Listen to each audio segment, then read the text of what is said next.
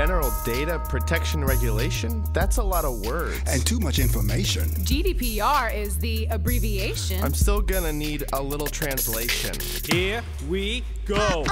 It's G to the D to the P to the R. What's G to the D to the P to the R? It's G to the D to the P to the R. What's G to the D to the P to the R? General Data Protection Regulation puts you in control of all your information. Data privacy is on a new station. GDPR just changed the conversation. About what?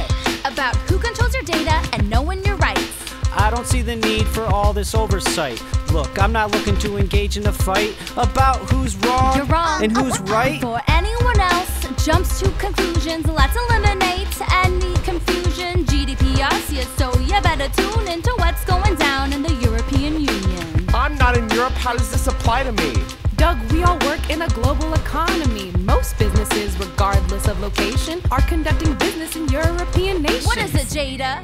It's G to the D to the P to the R. What's G to the D to the P to the R? It's G to the D to the P to the R. What's G to the D to the P to the R? It's your information that should be respected. Now you have control over data collected. When the info's wrong, you can make them correct it. Your right to be forgotten is always protected. Right to be forgotten? What does that mean? If you want your data gone, they have to wipe it clean. Any request for erasure must be met on demand.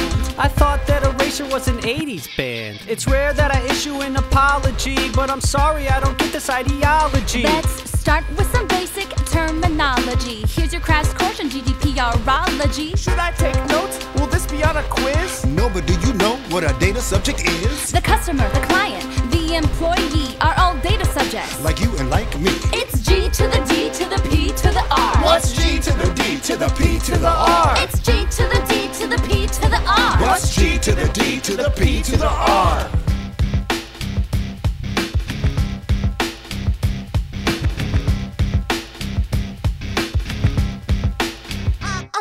This GDPR thing, I still have my doubts. All it takes is sound judgment to figure it out. Two types of data I could tell you about. Ooh, that sounds riveting. This is where I check out.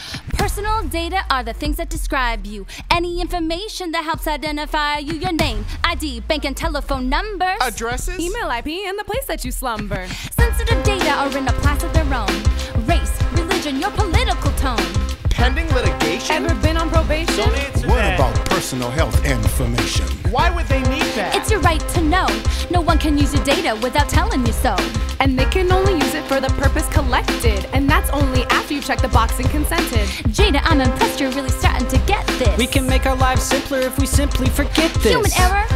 I defy your defiance. Everybody needs to have the reliance that companies step up and are in alliance and follow the rules of GDPR compliance. What happens to companies that fall out of line? Non-compliance carries significant fines. 4% of revenue. Now that's pretty dire. Or 20 million euros, whichever is higher. Data breach is a serious business. Know what to do if you're ever a witness to something out of line when data's at stake. If you see something, say something. That's a mistake. This compliance stuff can still be debated. Data protection is way overrated. Do we really need all this drama? Why would anyone listen to a guy in pajamas? That's GDPR.